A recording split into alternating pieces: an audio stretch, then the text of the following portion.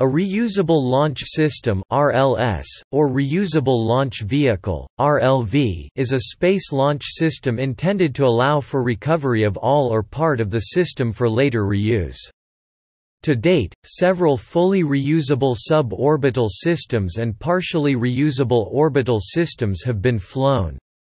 However, the design issues are extremely challenging and no fully reusable orbital launch system has yet been demonstrated. A wide variety of system concepts have been proposed, and several are represented in those which have actually flown. The first aircraft to attain suborbital flight was the North American X-15. The first reusable vehicle to reach orbit was NASA's Space Shuttle. It was intended to reduce launch costs below those of expendable launch systems, but instead ended up being more expensive. The last shuttle was retired in 2011. During the 21st century, commercial interest in reusable launch systems has grown. The SpaceX Falcon 9 rocket has a reusable first stage and expendable second stage, and is currently in use for the NASA Commercial Orbital Transportation Services program and commercial satellite launches. Additionally, SpaceX is developing the fully reusable BFR for manned interplanetary missions. Scaled composites have flown two prototype suborbital spaceplanes for Virgin Galactic, while the Blue Origin New Shepard rocket has recoverable first stages and capsules but is only capable of suborbital flights.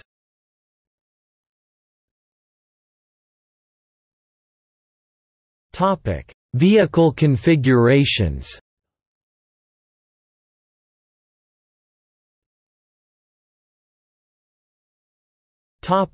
Single stage. There are two approaches to single stage to orbit or SSTO. The rocket equation says that an SSTO vehicle needs a high mass ratio. Mass ratio is defined as the mass of the fully fueled vehicle divided by the mass of the vehicle when empty, zero fuel weight, ZFW. One way to increase the mass ratio is to reduce the mass of the empty vehicle by using very lightweight structures and high-efficiency engines. This tends to push up maintenance costs as component reliability can be impaired, and makes reuse more expensive to achieve. Another is to reduce the weight of oxidant carried, by burning the fuel in air during the atmospheric stage of flight. A dual-cycle powerplant such as a liquid air cycle engine or the proposed Sabre engine is used. The margins are so small with the SSTO approach that there is uncertainty whether such a vehicle could carry any payload into orbit.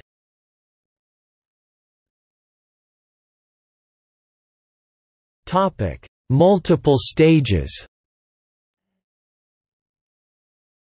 Two-stage to orbit uses two vehicles, joined together at launch. Usually the second stage orbiter is 5 to 10 times smaller than the first stage launcher, although in biamies and triamies configurations both vehicles are the same size. Besides the cost of developing two independent vehicles, the complexity of the interactions between them both as a unit and when separating must also be evaluated.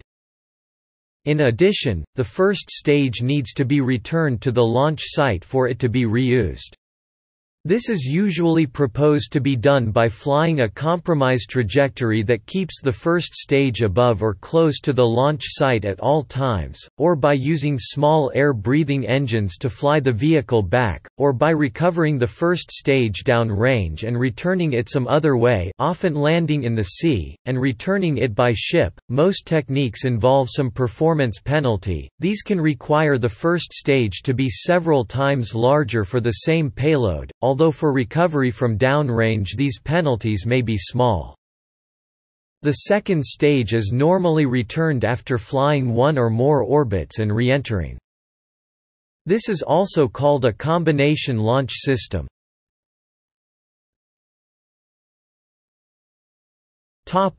Clustering. In a cluster system, multiple stages are stacked side by side and typically burn in parallel, but only one is the orbiter. As the orbiter burns fuel, crossfeeds from the tanks of the booster stages may be used to keep it topped up. Once a booster runs dry, it separates and typically glides back to a safe landing for reuse. Although not fully reusable, the Space Shuttle used a similar crossfeed between the main external tank and the shuttle orbiter. The fully reusable BAC Mustard project included an engine in each of its near-identical modules, allowing its shut-down engines to be discarded along with the empty tankage, where the shuttle had the penalty of carrying its shut-down engines into orbit. A criticism of this approach is that designing separate orbiter and boosters, or a single vehicle that could do both, would compromise performance, safety, and possible cost savings. Compromising maximum performance to reduce cargo cost, however, is the point of the clustering approach. Stacking 2 or 3 winged vehicles can also be challenging.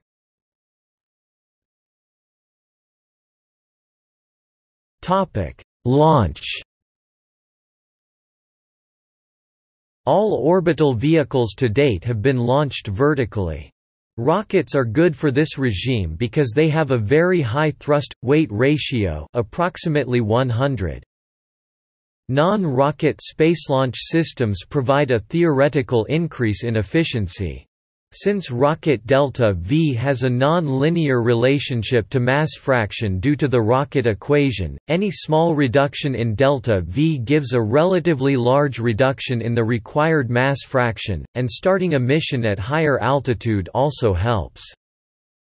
A vehicle which takes off, or separates from the previous stage horizontally, needs wings. A wet wing might be used, where the wing contains propellant. Wings may be about 9 to 12% of the vehicle takeoff weight. Rockets air-launched from aircraft may be considered to be at least partially reusable, because the launch aircraft is reusable. An example of this configuration is the Orbital Sciences Pegasus system. The scaled composites Tier 1 combination of SpaceshipOne and White Knight 1 used wings on both the launch aircraft and the suborbital second stage. Other proposed launch assists include high-altitude balloons such as the 02 Infinity Bluestar.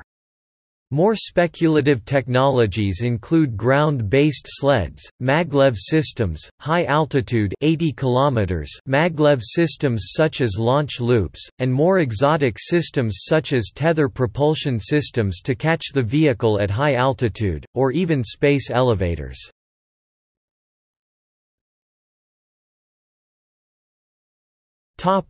Landing. Every component vehicle of a reusable system must be able to land safely. Horizontal landers require wings and undercarriage unless landing at sea.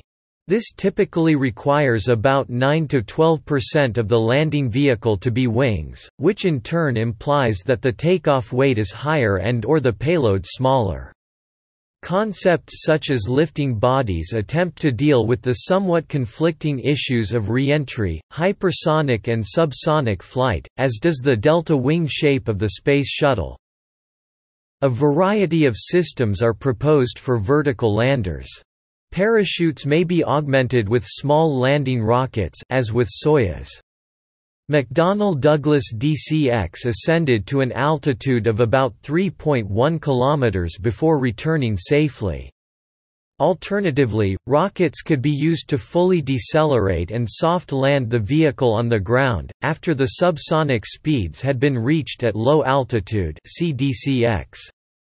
This typically requires about 10% of the vehicle's landing weight to be propellant. SpaceX's Falcon 9 rocket became the first orbital rocket to vertically land its first stage on the ground, after propelling its second stage and payload to a suborbital trajectory, where it would continue on to orbit. A different approach to vertical landing is to use an autogyro or helicopter rotor. This requires perhaps 2 to 3% of the landing weight for the rotor.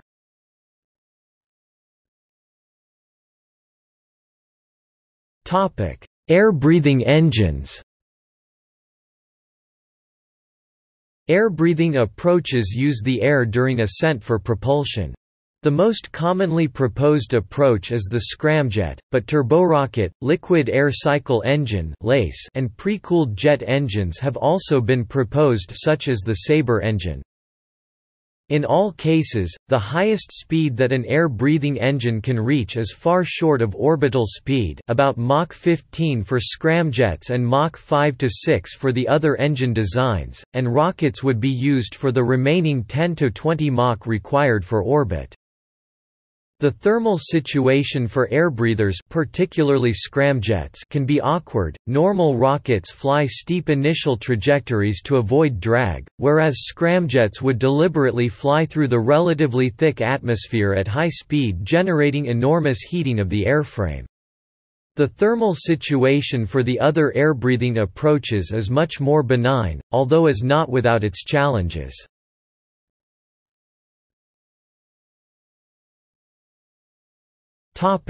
Design issues.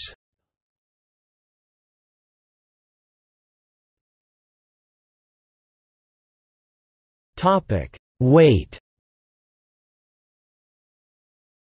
Any RLV is degrading the launcher's performance compared to ELV due to additional stage inert mass. This additional mass is almost unavoidable due to either supplementary mechanical or propulsion systems or surplus propellant needed for the safe return of RLV stages.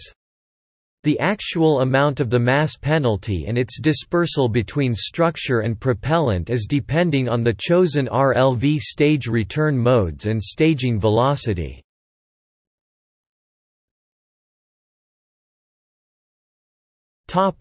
Reentry heat shielding. Robert Zubrin has said that as a rough rule of thumb, 15% of the landed weight of a vehicle needs to be aerobraking reentry shielding. Reentry heat shields on these vehicles are often proposed to be some sort of ceramic and/or carbon-carbon heat shields, or occasionally metallic heat shields, possibly using water cooling or some sort of relatively exotic rare earth metal. Ablative heat shields offer light weight, but are not reusable. A newer thermal protection system (TPS) technology was first developed for use in steering fins on ICBM MIRVs. Given the need for such warheads to re-enter the atmosphere swiftly and retain hypersonic velocities to sea level, researchers developed what are known as sharp materials, typically hafnium diboride and zirconium diboride, whose thermal tolerance exceeds 3,600 C. Sharp-equipped vehicles can fly at Mach 11 at 30 km altitude and Mach 7 at sea level.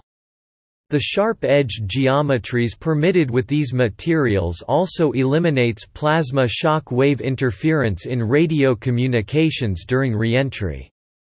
Sharp materials are very robust and would not require constant maintenance, as did the silica tiles used on the Space Shuttle, which accounted for over half of that vehicle's maintenance costs and turnaround time. The maintenance savings are thus a major factor in favor of using these materials for a reusable launch vehicle. Development cost. The research and development costs of reusable vehicle are expected to be higher, because making a vehicle reusable implies making it robust enough to survive more than one use, which adds to the testing required. Increasing robustness is most easily done by adding weight, but this reduces performance and puts further pressure on the R&D to recoup this in some other way. These extra costs must be recouped, and this pushes up the average cost of the vehicle.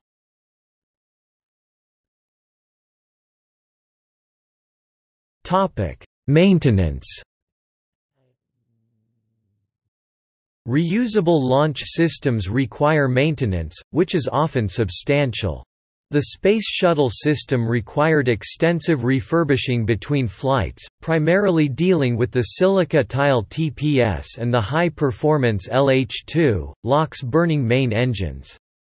Both systems require a significant amount of detailed inspection, rebuilding and parts replacement between flights, and account for over 75% of the maintenance costs of the shuttle system.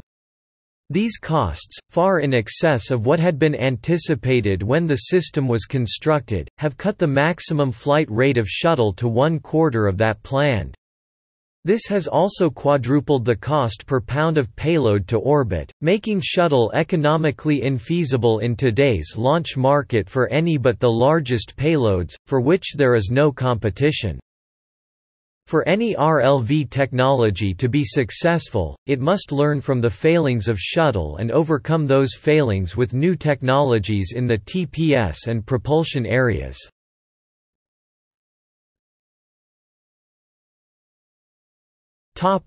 Manpower and logistics. The Space Shuttle program required a standing army of over 9,000 employees to maintain, refurbish, and relaunch the shuttle fleet, irrespective of flight rates. That manpower budget must be divided by the total number of flights per year. The fewer flights means the cost per flight goes up significantly. Streamlining the manpower requirements of any launch system is an essential part of making an RLV economical. Projects that have attempted to develop this ethic include the DCX Delta Clipper project, as well as SpaceX's Falcon 9 and Falcon 1 programs. One issue mitigating against this drive for labor savings is government regulation.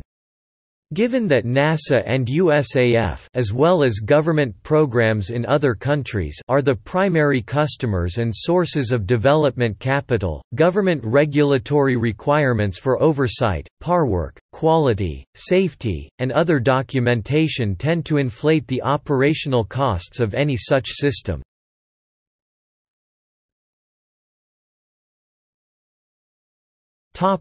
History.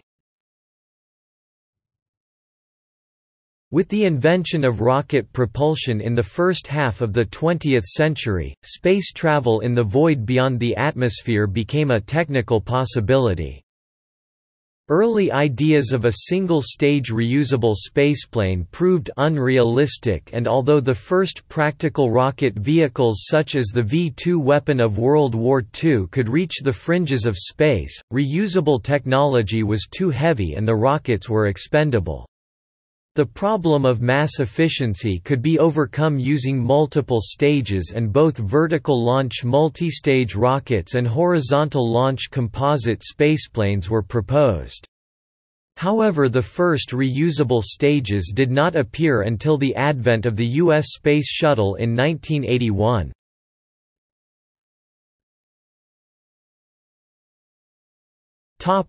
Early studies. During World War II, the German Eugen Sanger proposed the Silbervogel Silverbird suborbital skip bomber. HTOL vehicles which can reach orbital velocity are harder to design than VTOL due to their higher vehicle structural weight. This led to several multi-stage prototypes such as a suborbital X-15. Aerospaceplane being one of the first HTOL-SSTO concepts. Proposals have been made to make such a vehicle more viable, including rail boost, e.g. 270 meters per second at 3000 meters on a mountain, allowing 35% less SSTO takeoff mass for a given payload in one NASA study. Use of lifting body designs to reduce vehicle structural mass. Use of in-flight refueling. During the 1960s, the partially reusable multi-stage Nexus launcher was studied by Kraft Arnold Ehret.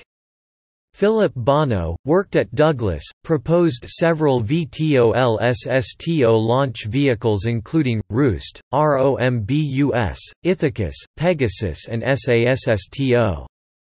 Most of his vehicles combined similar innovations to achieve SSTO capability. Bono proposed plug nozzle engines to retain high specific impulse at all altitudes. Base first reentry, which allowed the reuse of the engine as a heat shield, lowering required heat shield mass. Use of spherical tanks and stubby shape to reduce vehicle structural mass further. Use of drop tanks to increase range. Use of in-orbit refueling to increase range. Bono also proposed the use of his vehicles for space launch, rapid intercontinental military transport (Ithacus), rapid intercontinental civilian transport (Pegasus), even Moon and Mars missions (Project Selena, Project Deimos). In Europe, Dietrich Kohl, inspired by Bono's SASSTO design, proposed his own VTVL vehicle named Beta. Other launch system configuration designs are possible, such as horizontal launch with vertical landing (HTVL) and vertical launch with horizontal landing (VTHL).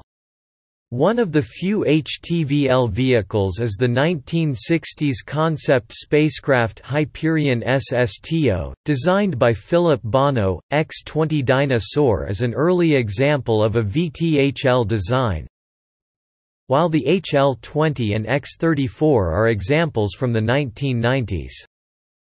As of February 2010, the VTHL X-37 has completed initial development and flown an initial classified orbital mission of over 7 months duration. Currently proposed VTHL manned spaceplanes include the Dream Chaser and Prometheus, both circa 2010 concept spaceplanes proposed to NASA under the CCDEV program.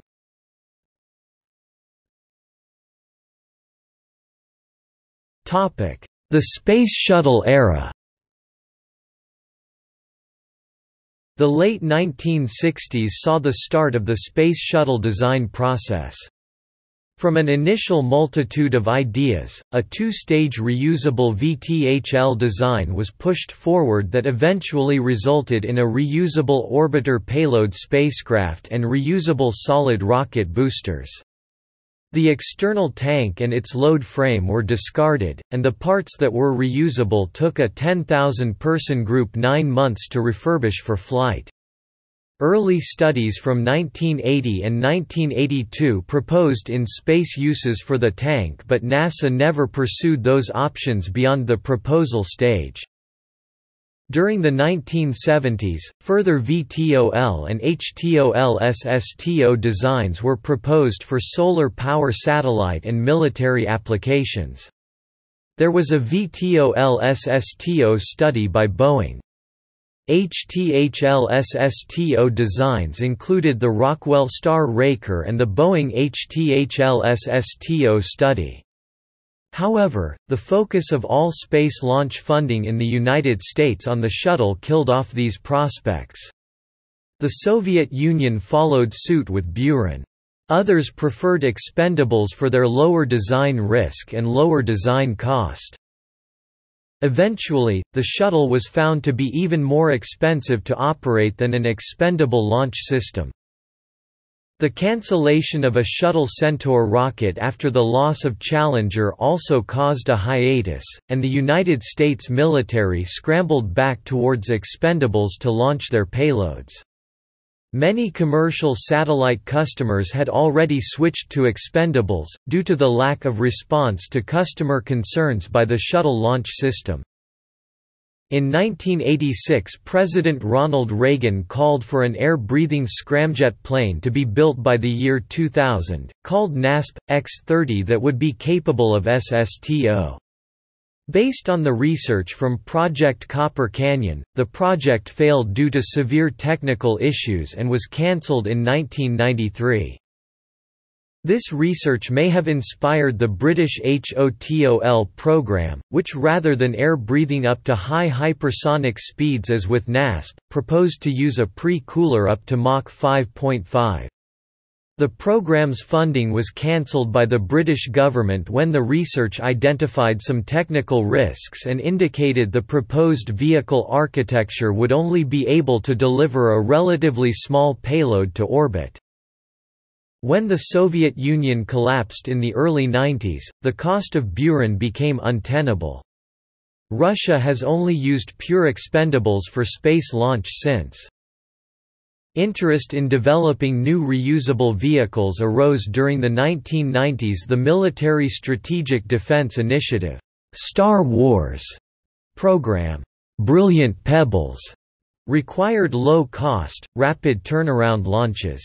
From this requirement came the McDonnell Douglas Delta Clipper VTOL-SSTO proposal.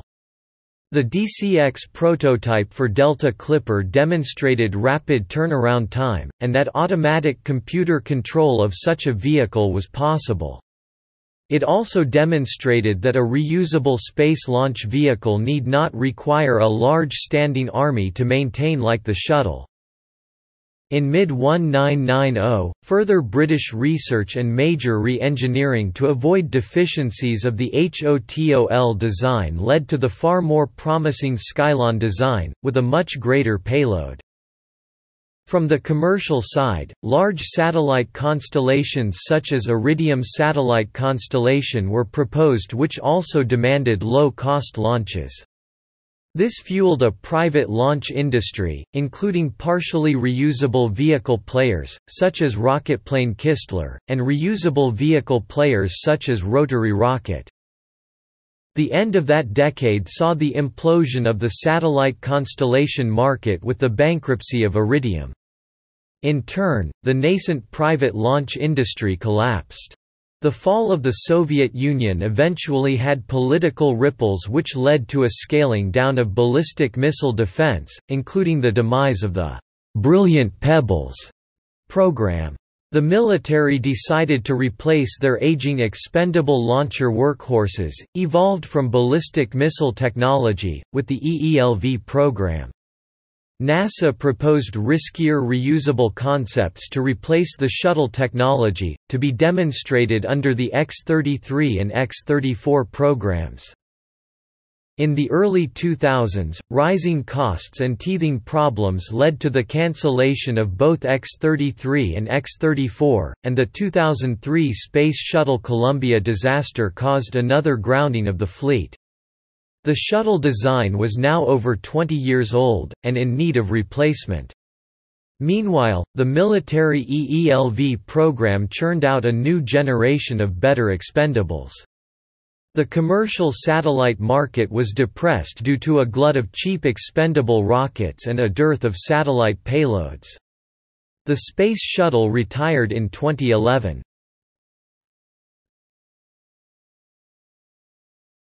Topic: 21st century. Against this backdrop came the Ansari X Prize contest, inspired by the aviation contests made in the early 20th century. Many private companies competed, the winner being Scaled Composites with their reusable HTHL spaceshipone. It won the $10 million, by reaching the Kármán line twice in a 2-week period.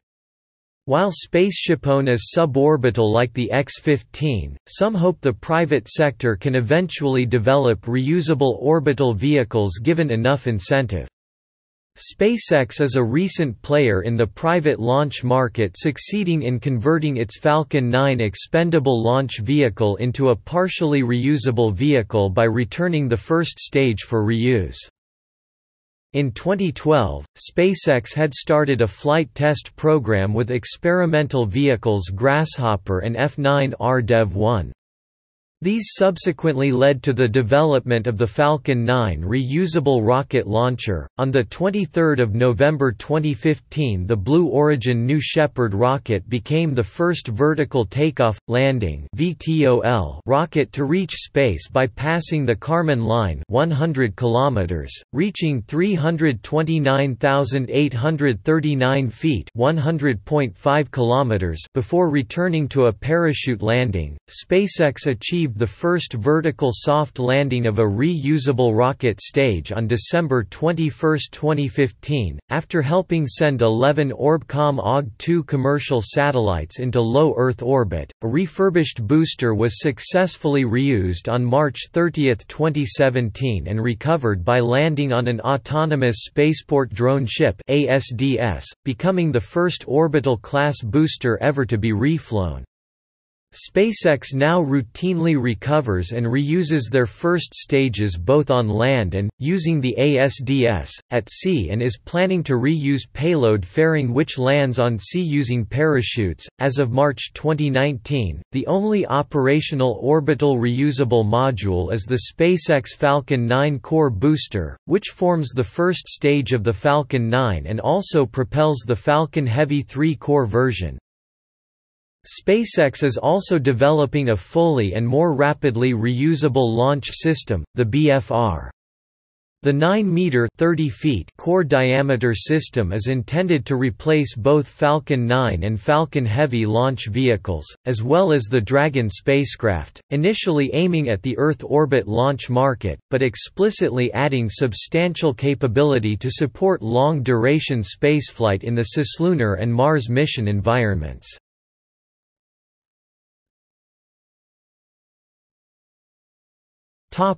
List of reusable launch systems.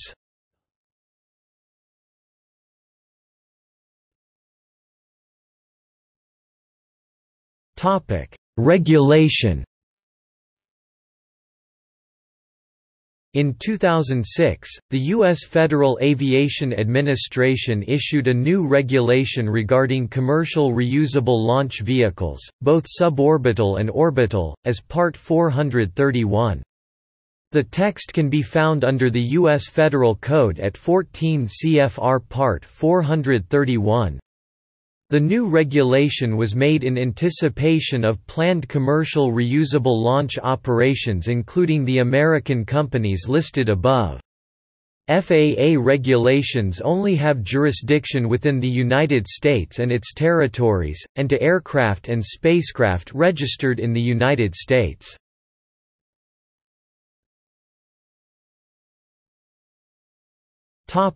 See also: